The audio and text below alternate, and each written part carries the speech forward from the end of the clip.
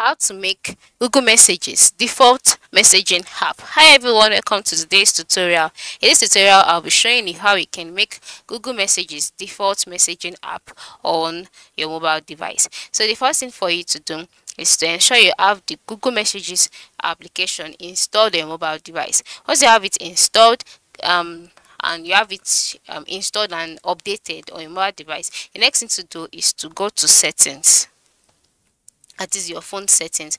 Once you're on your phone settings and you're on your phone settings page, scroll down or select and locate app management.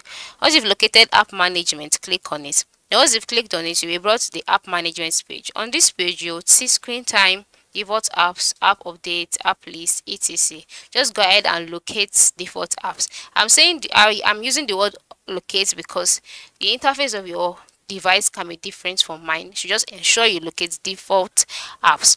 So once you locate default apps, you'll be taken to the page where you see all of your default apps. Alright, now on my screen you can see browser app, caller ID, digital app, home app, phone app, and then SMS app.